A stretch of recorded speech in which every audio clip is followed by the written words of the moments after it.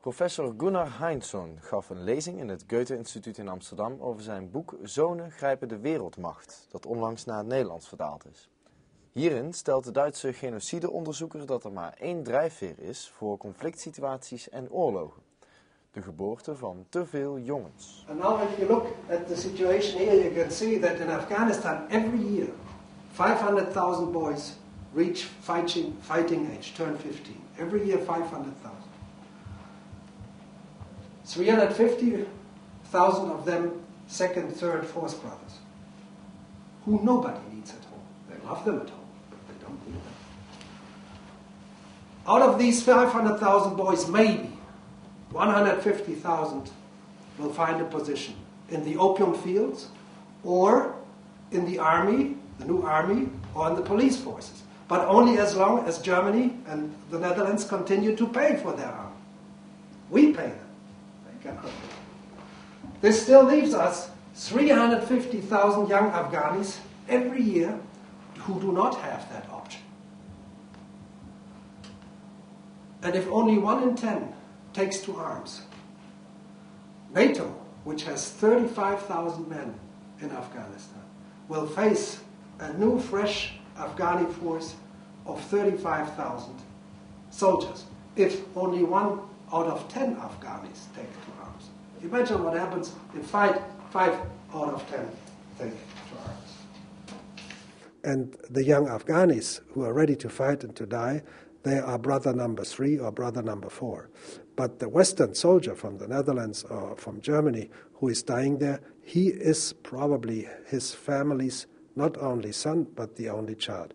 When he dies, his family is demographically wiped out. The moment he was moved out. To make the situation really dangerous, you need an increase in per capita income. So if such a situation of massive reproduction takes place in an impoverished country where there is no food, the superfluous children will die. This was the classical method of India, mind you. We had relatively little turmoil in India, but we had enormously high rates of children dying of hunger. So you need the combination of superfluous boys who are additionally well educated and well fed, so that they can think about how to change their world, how to change their fate, and that they are strong enough to fight for the change. See, this is monocausal. The book, if you read it, it explains the main factors. Another important area with similar population dynamics is the Gaza Strip and the West Bank. Here we have a peculiar reason, and the reason is that the Western nations pay for every newborn baby as a refugee. Say if you have 1 child, if you have 10 children, we pay for them.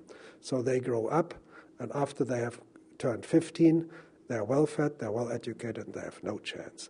And they either kill each other or they try to kill the Jews on the other side of the border. So basically you're saying that one of the solutions to, for example, the Gaza problem would be to basically stop all development aid.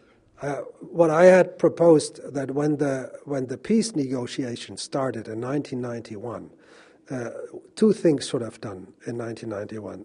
The Israelis, no more settlements. And to the Palestinians, I would have said, every child that is born up to now, because we offered you the money, we will care for. This child we will pay for until it's 15. But every child from 1st of January 1992, you have to pay for, like an Algerian woman has to pay for a child, like a Lebanese woman has to pay for a child. Then, now we are 16 years later. What would we see? We would see Gazan boys coming of age as the only sons of their families, with very little incentive to turn to violence. Now, 3 or 4 boys come of age at the age of 15, and the violence will continue. So I would not say just stop the aid, but you fade them out. You say, you are there, we pay for you, and we tell the adults, the children of tomorrow, you pay for as everybody else in the world.